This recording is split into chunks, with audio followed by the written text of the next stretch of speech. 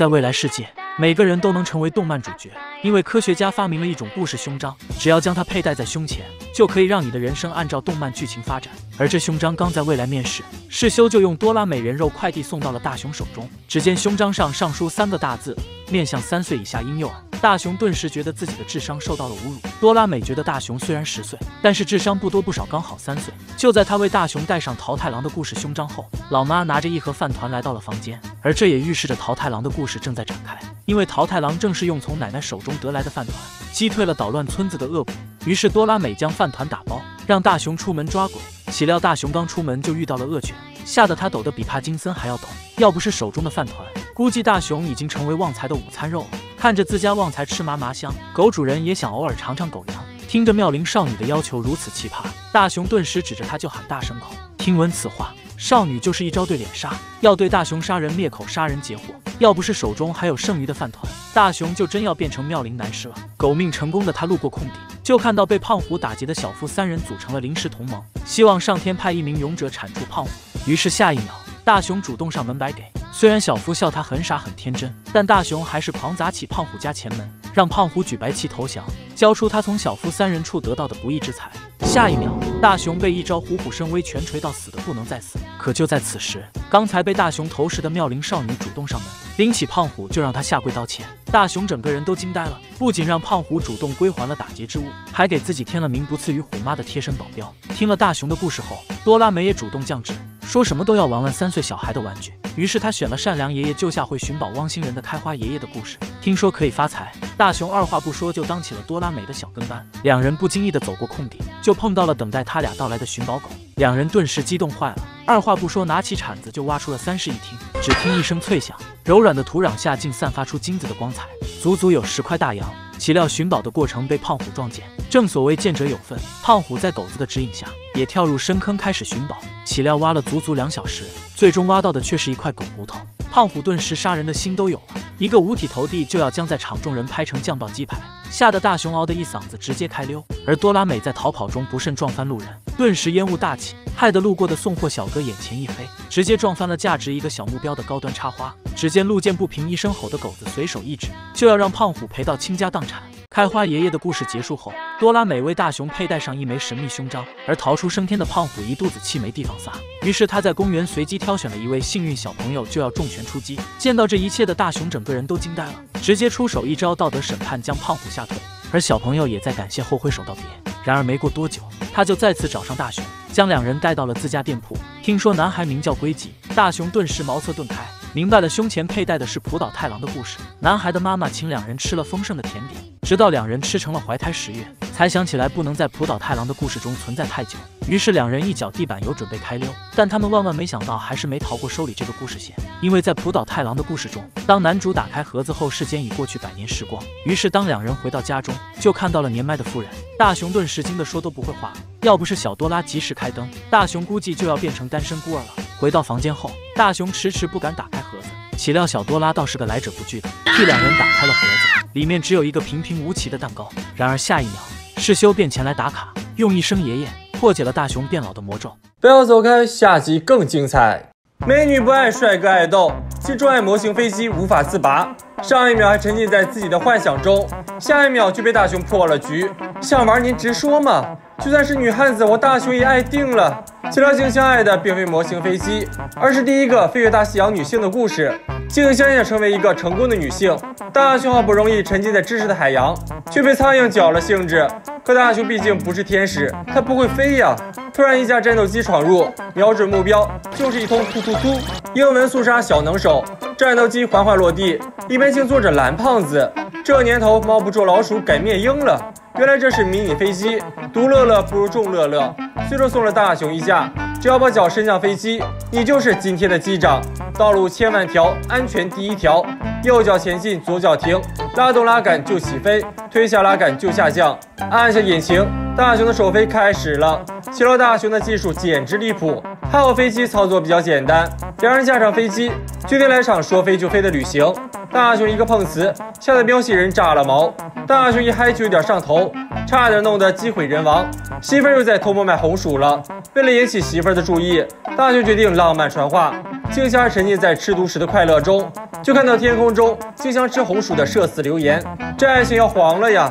胖虎这面又在用拳头跟小夫妻玩具了。大雄要当铁血真汉子，决定跟胖虎正面刚，瞄准胖虎的大腚就是一通突突突，9981发突突突后，再送上致命一击，胖虎再气不能，击败了小镇土皇帝，两人成了众人眼里的超级英雄。看着众人你侬我侬，胖虎气得要弄你弄你。蓝胖子拿出一沓飞机，小夫提议来场绕镇一周大比拼，男人手短本不好，小夫还偏要长舌夫，让静香安静的当个主妇。可蓝胖子手中的中国红却吸引了静香的注意，这正是静香偶像当年的座驾。萌妹子秒变女汉子，众人正要出发，却遇伸手党，男女搭配干活不累，大雄要舍命陪媳妇儿。众人斗志满满，可蓝胖子膀胱一扫，自己的飞机没了。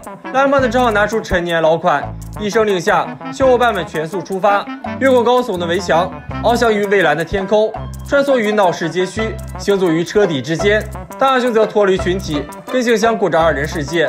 大雄想夺冠，可静香只想跟大雄感受当下。小夫驾着飞机闪转腾挪，认为自己是空中的至尊王者，岂料敌军的一通突突突，小夫直接领了盒饭。胖虎一出手，必全军覆没。安雄、春夫接连下线，大雄三人成了最后的幸存者。可敌军已杀到，蓝胖子让大雄赶紧逃，大雄还真逃了。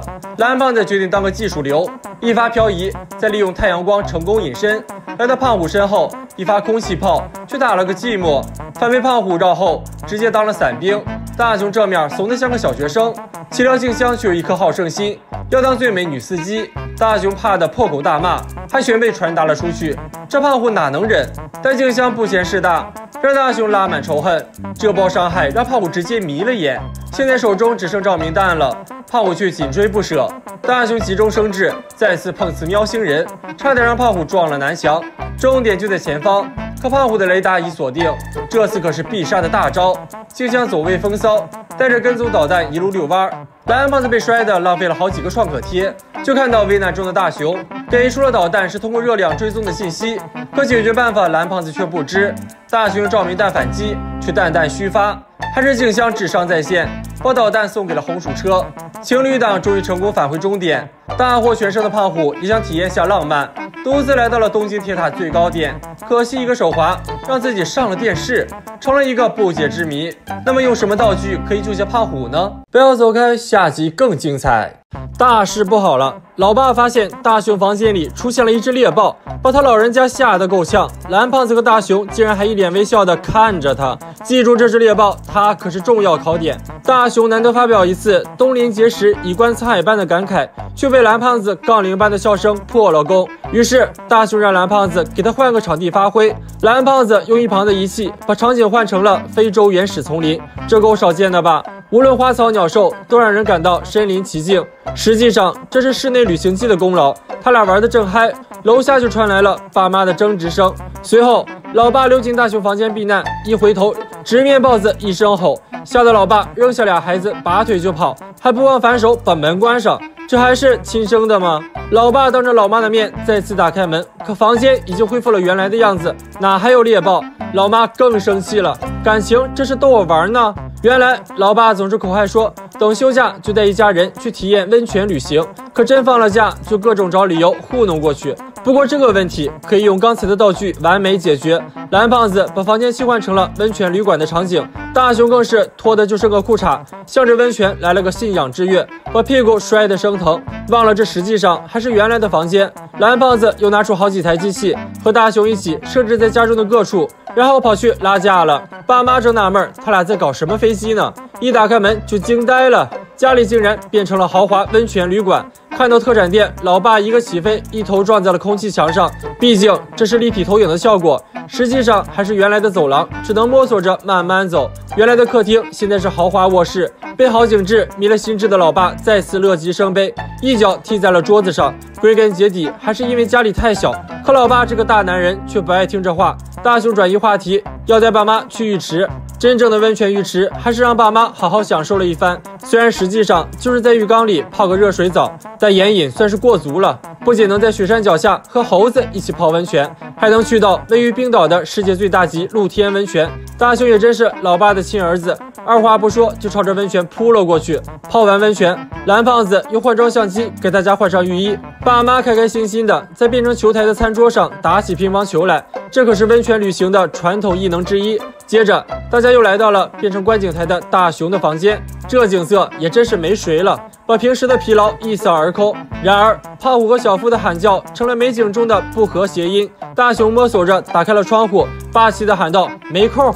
两人感到其中有鬼，径直闯入大雄家，没想到被大雄和蓝胖子阴了一手，被钻出来的猎豹吓得完全失去了思考能力，哭爹喊娘的逃跑了。眼看该吃饭了，可老妈今天却不想当主妇，于是提议叫外卖。话说蓝胖子，你的美食桌布是掉线了吗？老爸边吃边喝，越来越上头，非要让旅馆里热闹点。于是蓝胖子又调了一次机器，出现了温泉旅馆里的旅行团，乐得老爸又干了几口小酒，以至于没能认出蓝胖子假扮的女服务员，掏出钱包就把钱给付了。听到蓝胖子说要和大雄平分，才反应过来，想追又追不上，看来喝酒果然误事儿啊。泡温泉的内容，某人竟然没出场，所以哆啦 A 梦中最爱泡温泉的人是谁呢？